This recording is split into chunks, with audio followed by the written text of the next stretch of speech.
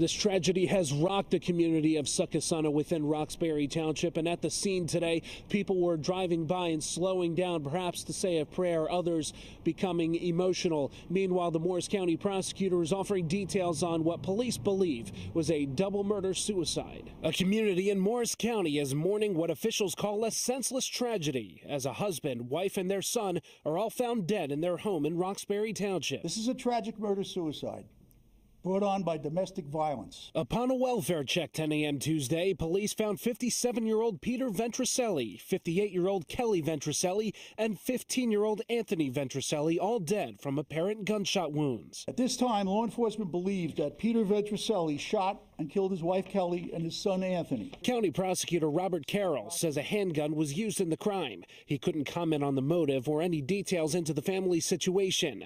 Police were seen leaving and entering the home throughout the day as they continue to gather clues and answer the question of why. We ask that citizens exercise discretion and compassion while discussing the situation on social media. The Roxbury community is at a loss for words.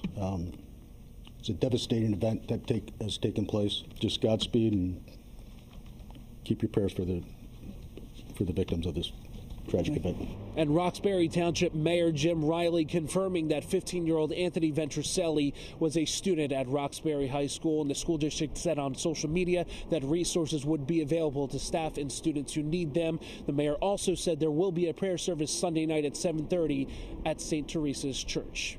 In Morristown, New Jersey, Jim Vassell, Pix 11 News.